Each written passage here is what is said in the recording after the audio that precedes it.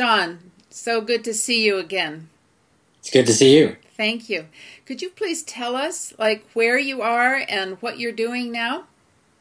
My name is Shawn Tassone. I'm a board-certified obstetrician gynecologist, currently practicing in Austin, Texas, where I've relocated about a month and a half ago, and 12 years prior to that was in private practice in Tucson, Arizona.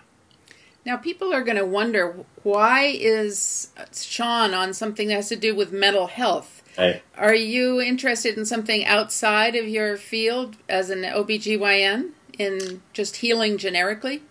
Well, the last 5 years I've been in a PhD program at Saybrook University pursuing a degree in mind-body medicine. And I think if you really want to get down to brass tacks with mind-body medicine, it's about the mind and the body. And so I have kind of the background in the body, but I didn't really have much in the way of background in the mind aspects on healing. And so I think it was a good fit for me, and that's why I'm here right now. Yeah.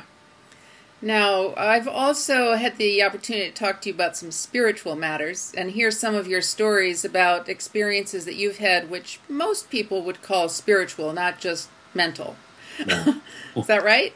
I hope so, yeah. I mean, I think that many of them, I think that we call it, some people may call it intuition.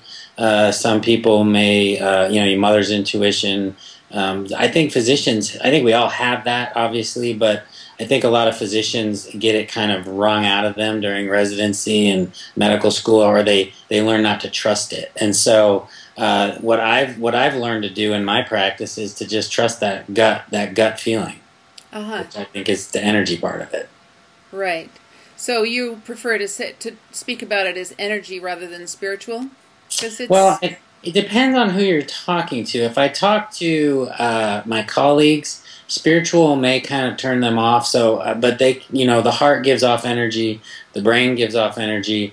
We can pick it up with EEGs and EKGs. So, yes. If I'm talking to a group of colleagues, then I'll talk to them in kind of terms of physics. But if it's people just that I'm talking to at a lecture or friends, then I will use the word spiritual for that. Okay. Well, I'm looking forward to hearing more about your stories, which I think you'll do in the longer presentation.